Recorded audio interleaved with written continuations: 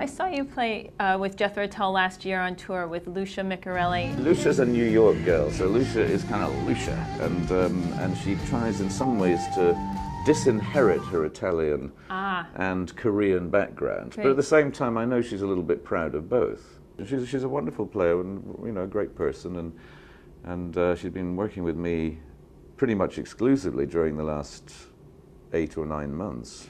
You all did a cover of Led Zeppelin's Kashmir that was unbelievable, and it was one of the finest concert moments I've seen. Will you be playing that this evening? We will be doing that, and that's Lucia's. She's never actually recorded that, funnly enough. Really? How did that come about, that you two collaborate, or that the bands collaborated? It was just something that she'd been playing really? In recent months before she met us, and so I said, okay, well, let's try that one. I mean, it's a little awkward playing, for me, playing music of another classic rock artist is always a little kind of nerve-wracking. It's a bit like being a covers band, but you don't do many covers. Well, I mean, I did the orchestration for Kashmir, which is not particularly difficult, but I tried to give it some of the Indian swooping strings. Sure. But we try to do things that are in keeping with the flavour of the music, and try and make it, just not just a reproduction of what's gone before. So there's there's a little quote from Whole Lot of Love in there, and some Kashmir, and it's really a vehicle for Lucia to look great on stage and sound fiery and feisty, which she does.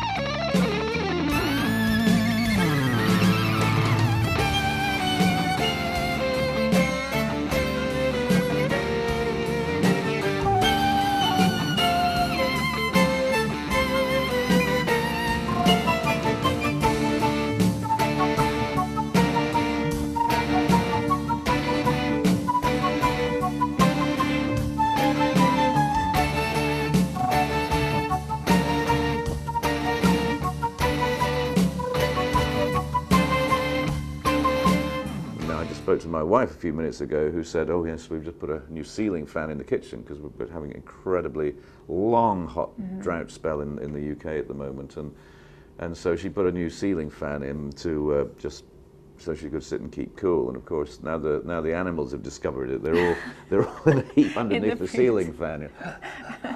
And we joke about it, but you know, it is becoming quite punitive, you know, for long-haired pets, dogs and cats that are, frankly, finding it the number of hot days in the year would appear in the. I mean, we have 4 of the last 5 years are the hottest on record in my country, and this is pretty worrying for pets as a whole, because most of them aren't up to it. Neither are the trees and some of the shrubs in our garden, who are things that have been there literally for hundreds of years, are now suffering from drought stress, and I think they are a better barometer of what's going on in the world. When you see a tree that's grown, you know, to be 50, 60 feet high, and it's been there for 200 or 300 years, and now, on my watch, you know, while I am the owner of that house and property, it's failing, then it makes me feel a little bit responsible about it.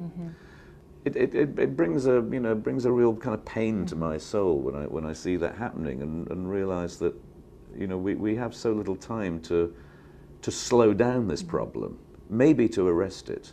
But if we don't do anything for another 10 years, our great-great-grandchildren are not going to be living on the planet that we know. Probably the biggest reason for nations to go to war 100 years from now will be over water. It is such a precious resource. When you think about it, you know, we take it for granted. We turn on the tap, the faucet, whatever you call it, and you know, we take that for granted. We take the air we breathe for granted, even in a busy city. Things are not going to remain that way unless we do something now. You know, it's the people, us. We have to tell our politicians what we want. If we want to leave behind something where our great-grandchildren can enjoy the kind of lives that we've taken for granted, we have to tell people to do something for us. You know, we have to be the ones to take the initiative. The future is in the hands of the people in a democracy, not our leaders. Well, Mr. Ian Anderson, I cannot thank you enough for your time. I know your schedule's very tight, and we just have completely enjoyed speaking with you. It's been a pure delight, and best of wishes to you tonight and the rest of your tour, and thank you again so much. Well, it's very kind of you, and I hope to be on stage a benign and positive force for good.